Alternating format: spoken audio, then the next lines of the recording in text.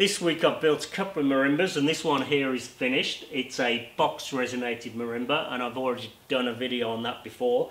This one's finished all but the resonation. As you can see, it doesn't have a box, and the reason for that is it's going to be a pipe resonated marimba. I haven't actually built one of these before, so I'm going to do that in this video. And how that works is we take a piece of PVC pipe and we put one underneath each bar, and it gets capped and it gets tuned to that bar. The pipe resonated marimba has got a better sound than the box marimba, but the box resonated marimba is still very good, and it's perfect for somebody to learn on, and it's plenty loud enough inside your own home. Just to give you an idea about the resonation, so this is obviously resonated, and this hasn't got any yet.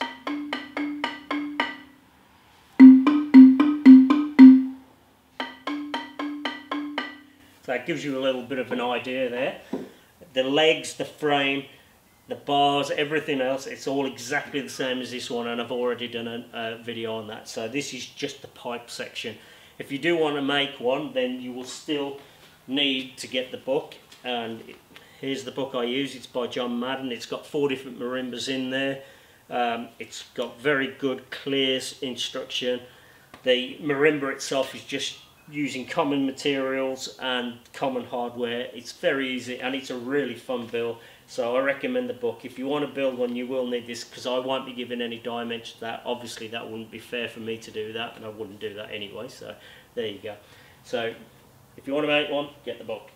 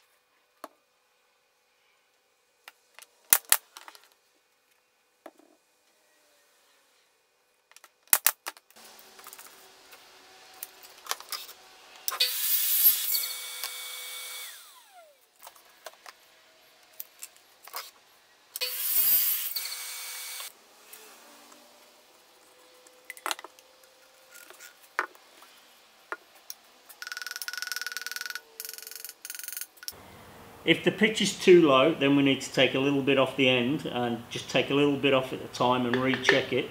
If I ever want to take a smidge off the end of something, then I use the chop saw, and what I do is I put the blade down and I push into it, so I'm flexing the blade and lift it back up, and it just catches it, and that will take off about 1/2 mil. But if the pitch is too high, then the way to adjust that is to get the plug and just pull it out slightly, and just keep trying it until it's in the right position.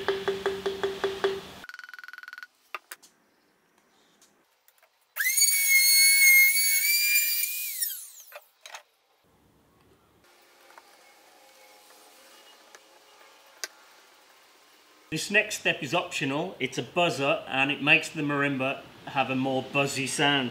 So if that's what you want, this is how to do it. So we take a bottle cap, and we need to drill a hole in the center.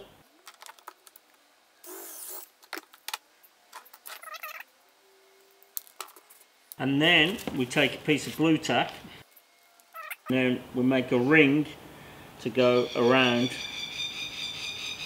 that hole. In the book, it doesn't tell you to do it this way. It tells you to drill the hole directly into the pipe, but the music teacher at our local school, he does it this way, and it works much better. With these ones, you can take them out, adjust it, and then put it back in. So it makes sense to do it this way. And then all it is, the buzzer, this is a grocery bag. So it's just you need a little circle of grocery bag. And then we push that onto the blue tack, and the blue tack holds it well. And the way it works is, the tighter we put the plastic, the less buzz we get. And if we want more buzz, then we will just push on the plastic and adjust it that way. So they all need adjusting, so that's something to think about if you do this. So to mount the buzzer into the pipe, we need a 29mm hole. All my decent hole saws and Forstner bits all have a 28mm in the sets, but luckily this cheap hole saw's 29mm, so that's perfect. And that will be a good tight fit, which is what it needs.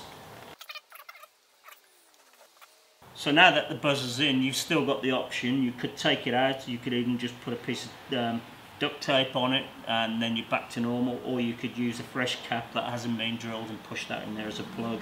I can't put a buzzer on the last few pipes, and that's because the rails that are going to hold the pipes will be in the way. So I'm going to do the method it said in the book, and I'm going to put the holes directly into the pipe, and because they're so short you'll be able to get to them to adjust them from the inside that way.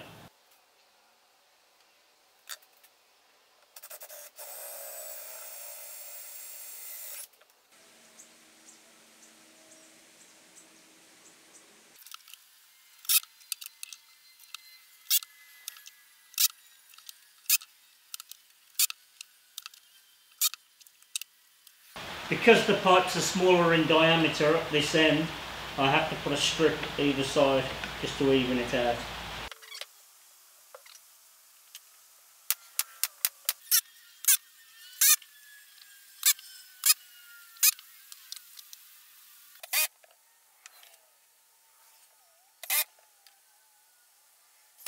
I need to put a couple of blocks in here for the main rail to sit on, and there'll be a couple of blocks at either end. I'll just nail those on and I'll glue them.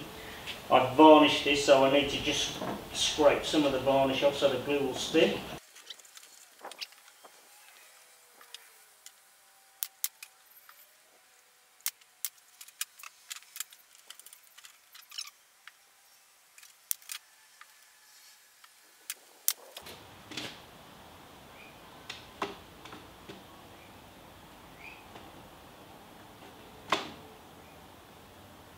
I'm going to put a block either side of these pipe rails just to keep the rail centred. I'm not going to push it right up against, I'm going to keep a couple of mil either side so it can go in easily.